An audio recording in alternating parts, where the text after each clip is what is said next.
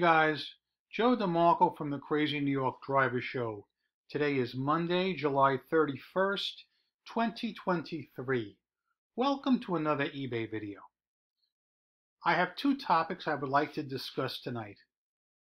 One is positive and one is negative. And when we get to the negative part, I gotta try really hard not to lose my cool, because this is the kind of thing that triggers me. But first, I want to show you something that I found intriguing, and I really wasn't even going to make a video today, but when I came across this, it kind of brought a smile to my face.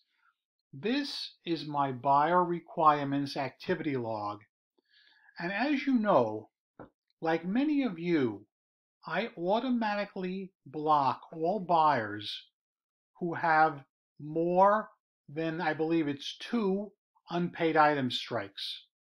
I automatically block them.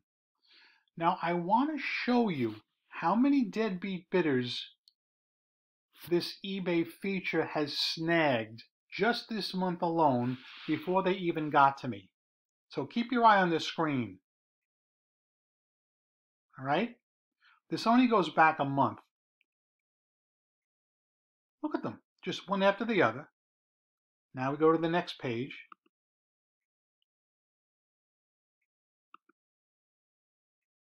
Got more.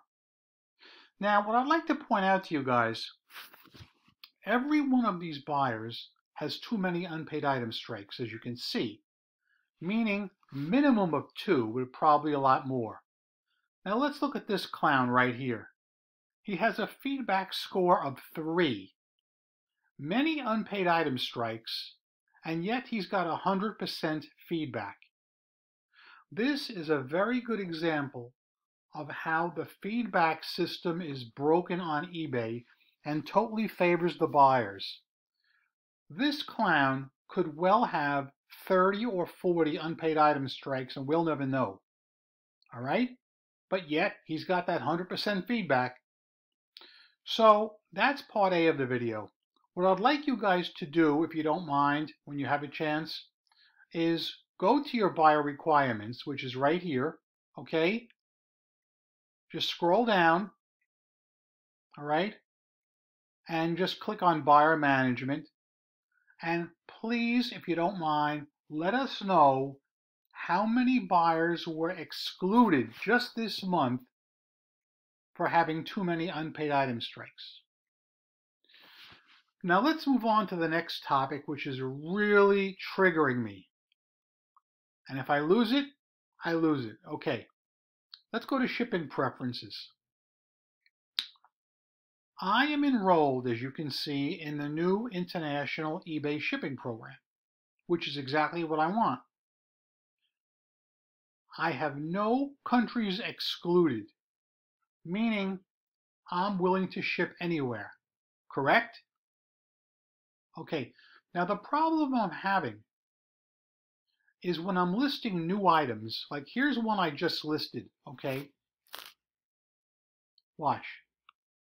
It's showing that all these countries are excluded, and that should not be. Now what I think I can trace it back to, let me show you something. This is a problem that has just manifested itself the last week or so, and Jesus, man. I don't know how these things just magically appear, but I'm going to scroll down to shipping. Now look, right here, shipping policy. This never used to be this way, okay? I don't get it. Why did they change this? Look at this. Look. I can't tell what's going on with each shipping policy. I don't know which one. This is ridiculous. Look. This particular item is a lightweight item, and I want to send it USPS parcel. All right? However, I think that this is triggering the exclusions, even though it clearly says right here that my item is going to be included in eBay International Shipping. Now, when I click these 3 dots here, Let's say I want to edit the policy. Listen carefully to what I'm going to say. I'm going to try and say this without cursing.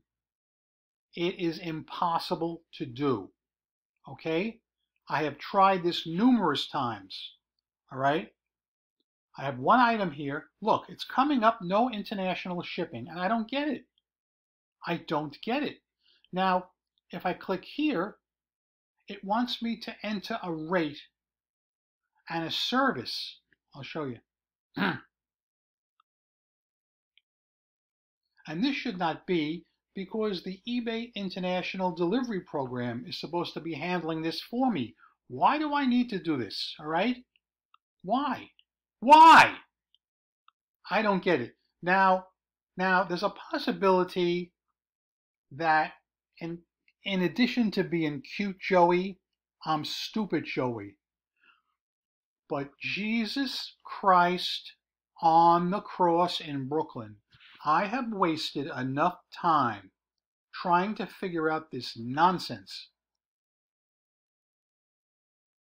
I have showed you that I'm enrolled in the eBay International Delivery Program.